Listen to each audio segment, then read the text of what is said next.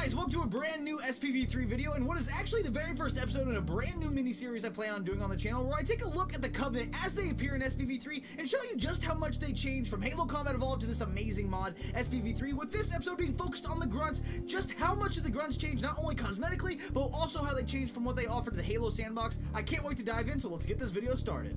So we're going to kick this video off with a classic Grunt miner from Halo Combat Evolved, because I really want to show you just how much work went into the cosmetic look of the Grunts in SPV3, and now here is how the Grunt looks in SPV3, and I love this guy. I love the way he looks. There's just so much more going on the Grunt's armor. I love the different colors that are on his armor. There's way more detail, but if you're anything like me, the first thing that caught my eye is the anatomy of this Grunt's head is completely different than any Grunt we've ever seen in any other Halo game, and I love that. I've always really enjoyed the gas mask the Halo CE Grunt has. I love that it looks like a retro gas mask with a piece going over the top of his head, but the way the SPV3 Grunt does it is completely different, but still kind of holds a bit of that aesthetic. And what I mean by that is that if you look at the SPV3 Grunt's head, he doesn't have anything going over the top of his head, but instead he's got these pieces of bone that you can see protruding through his skin that give it that look of something going over his head, but really it's just the anatomy of the Grunt. It's those little details that I love to see in SPV3. It's completely new and completely fresh, but somehow familiar.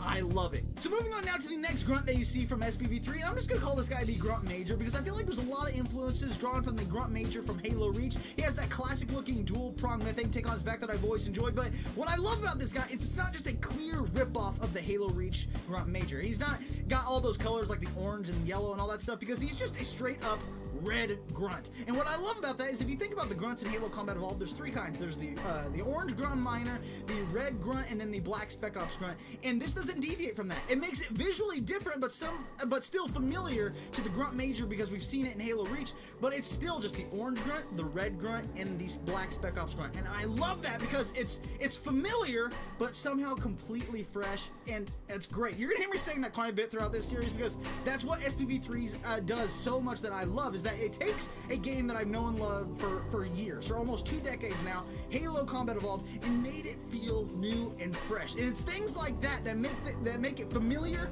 but fresh all at the same time. I love it. Let's move on to the next Grunt. Moving on now to the final Grunt that we're going to be talking about today in this video. If you think back to Halo Combat Evolved and how Bungie made the Spec Ops Grunts stand out amongst the other Grunts, the first thing they did was give them sleek black armor and badass weapons like the Fuel Rod Cannon. Now SPV3 takes this a step further, because not only do these guys look more badass with their sleek black armor and their dual prong methane takes on their back, they also have the Grunt heavy mask from Halo Reach.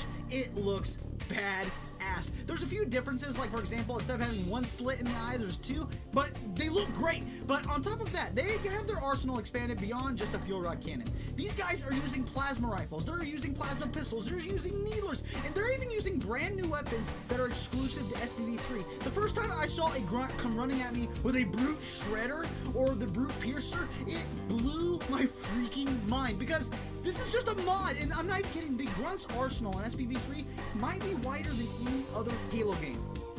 It's crazy. In Halo Combat Evolved, they can only use plasma grenades, plasma pistols, and needlers. That and the fuel rod cannon. This is completely different here.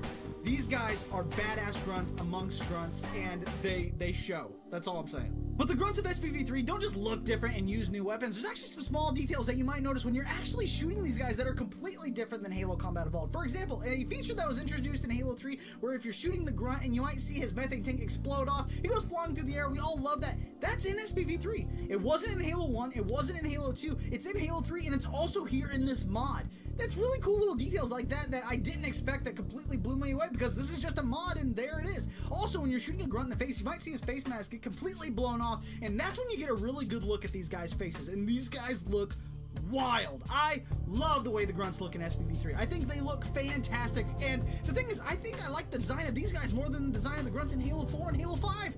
That's just me. I love the way these guys look.